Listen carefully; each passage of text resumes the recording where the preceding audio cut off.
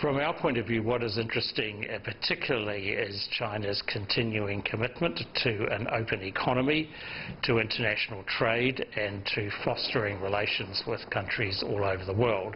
So we look in the reports of the National People's Congress and the CPPCC for the signals that China's continuing on that path, and that has been very evident from the statements made by ministers and by leaders. New Zealand industry now has sort of international status, but it's partly about landscape, but it's also about film technique, whether pre-production, production or post-production.